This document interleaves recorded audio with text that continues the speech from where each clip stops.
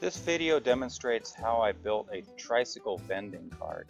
I saw these online and they piqued my interest because they look pretty cool. I've never seen one in this configuration. I thought I'd give it a try building one just because the other ones seem so expensive, the ones for sale. What I like about these vending carts is they're easy to get in and out of events. You can park away from the event and they're so mobile you can drive into the event, so that's pretty cool.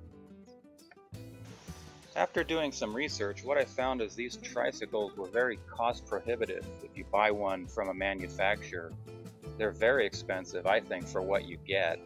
They run $3,000 to $5,000 depending on the configuration you want, and that's really not ideal for somebody who just wants to run a part-time vending business, say on the weekend or something like that. You've got to work quite a bit to recuperate that cost. I just figured I could build one for much less money, and I ended up doing just that. I started with this cruiser-style Schwinn bicycle for $169. After all was said and done, I built my entire tricycle cart for about $600. Now, of course, you'll need basic tools for this project. The only specialized tools, if you want to call it that, were a small welder that I had and a miter saw. I have to say this is the first time ever of me buying something like this, something brand new, and literally cutting it in half. Anyway, that's exactly what I did. I removed all the extraneous parts like the front wheel, the seat, the handlebars, and then I took it to the chop saw and cut it right in half. This is a steel framed bicycle. I was careful where I cut and tried to avoid having to disconnect anything that I didn't need to. And I tried to leave the rear hand brakes, the cables all connected. The handlebars were stubborn to remove, and I knew I wanted them in a different configuration anyway, so I simply cut them in half. Being a three-wheeled vehicle, you'll obviously need a third wheel. I ordered a new front wheel, the extra fender, and extra bracket from Schwinn directly. I used standard box steel and flat steel from the local hardware store. Here I am just showing some various techniques of how I work the steel. After laying out the design on paper, I started welding together the base frame for the cart itself. I actually got some of the measurements from documentation I found online from those other manufacturers. One of the hints I got from them was to build the cart narrow enough to fit through a standard 34-inch doorway. Here you can see how I rough fitted one of the wheels, and then you can see the completed frame upside down. It took some time and thought to get the dimensions just right and worked out, but here you can see me showing you how I attach the wheels with just a standard bolt. I manufactured, of course, the bracket that is attached to the frame. And here we have the finished cart frame and wheels. You can start to envision how steering will occur. Notice the attachment point underneath for the connection rail.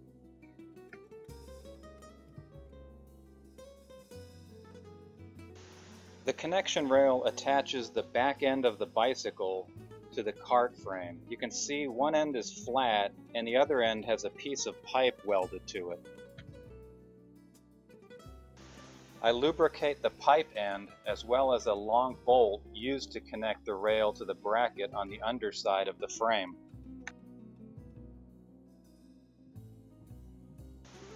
Once attached, you can further envision how steering will be accomplished.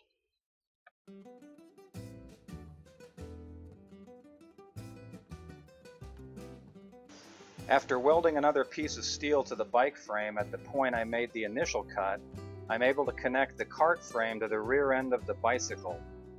At this point, the handlebars are simply resting on the frame and are not attached. As you can see, it's starting to come together. I'd say it's about 75% done here.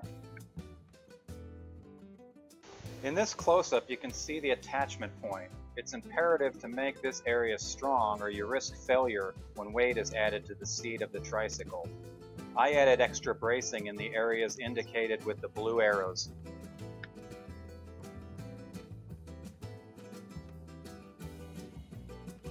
How you build out your cart is completely up to you. I simply built this box out of plywood. I built a top lid that lifts up on hinges. I've seen other carts that open up in various ways, maybe from the side. I've seen some carts that are completely open with no lid at all. Here's the finished box mounted to the frame. I bolted it directly to the frame. I attached the handlebars to the box itself after checking for a comfortable position. And here's the finished product. I matched the color of the box with the color of the bike. I also added fenders to the cart. If I need to, I can actually break this cart down into two separate pieces. Here I show once again the attachment point between the front end and the rear end. I wanted to try selling ice cream with my cart. I made sure it was able to accommodate a decent size ice chest. I estimate this cart will easily handle about 125 pounds of load. As of the time of this video, the cart only has the single original rear brake available. I may upgrade it in the future to add front brakes as well. So finally, the big question, did it work? The answer is yes. I learned some things and would make a few minor modifications if I did this in the future, but I'm very happy with how it performs. So the big question, the big test, so how did all this work out? Well, on the first outing, over a 3-hour period, I sold $240 worth of ice cream. I made a lot of customers smile, including a lot of kids, so that was very nice. The profit was about $120. I'd say that was pretty good. Thanks for watching. I hope you liked this video.